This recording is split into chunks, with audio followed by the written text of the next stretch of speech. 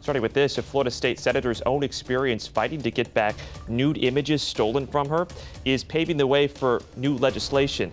The bill to toughen Florida laws around revenge porn was unanimously approved today by the Senate Criminal Justice Committee. State Senator Lauren Book's legislation would create criminal and civil penalties for people who send these types of photos without the other person's consent. Anyone who shares or receives the images could also be found guilty of a felony.